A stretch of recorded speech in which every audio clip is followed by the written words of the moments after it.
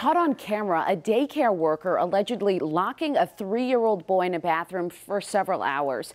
Tonight, that worker is out of a job and criminally charged.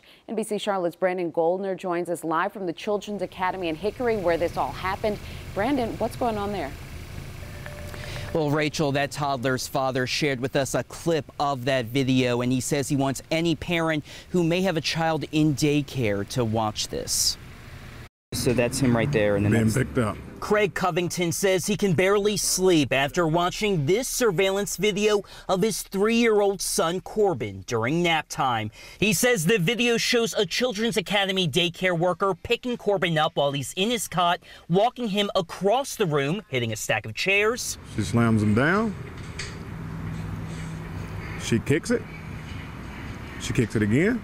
He says that worker then pushes him into the bathroom. He says cameras later caught the worker shutting the door and leaving his son in there for 3 hours. I mean, it's my son. I'm supposed to save every one of his, just save him. And it's like I was not there to save a voice calling for me to save. He says this happened last Friday, but neither he nor his son's mother were told about this until the middle of this week. A Hickory police report confirms officers weren't called in until 5 days later.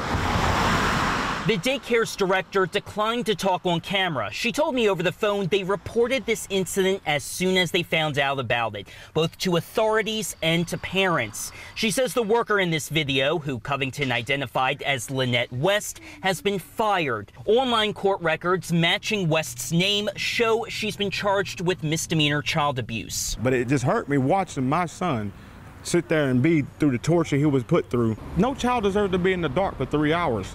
Period, in a bathroom at that. Is scheduled to appear in court June 11th. Brandon Goldner, NBC Charlotte. Brandon, thanks.